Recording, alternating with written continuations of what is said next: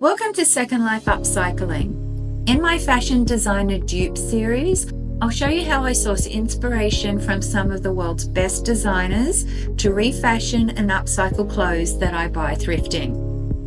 In this video, I sourced inspiration from Victoria Beckham's collection to upcycle a men's jacket into a tuxedo dress or jacket dress.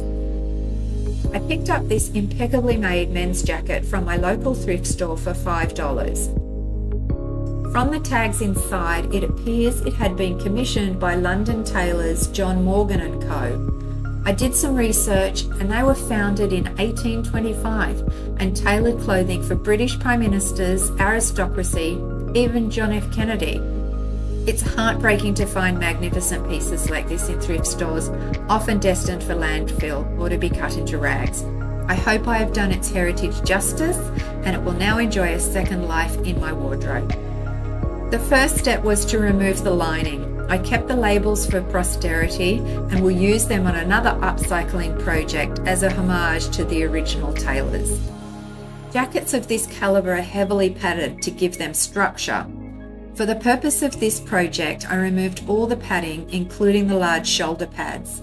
On my small frame, the padding would give the impression that the jacket was wearing me instead of the other way around. Next, I removed the sleeves.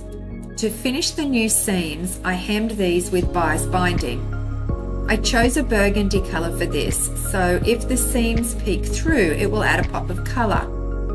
I thought bias binding would be perfect for this heavy fabric, giving structure and stability to the new sleeve hem. I then had to reduce the size of the sleeve hole. It was a man size and gaped way too much. And finally, I removed the buttons and moved them vertically across so the dress was more fitting on me. I was able to use the existing buttonholes, which saved me a ton of time. To mark where the new buttons needed to be sewn, I marked through the buttonhole with chalk. And here it is finished. This really is an easy upcycling project and would be suitable for sewers without much experience, and it could even be hand sewn. Thanks for watching. If you would like to see more upcycling tutorials like this, please give me a thumbs up.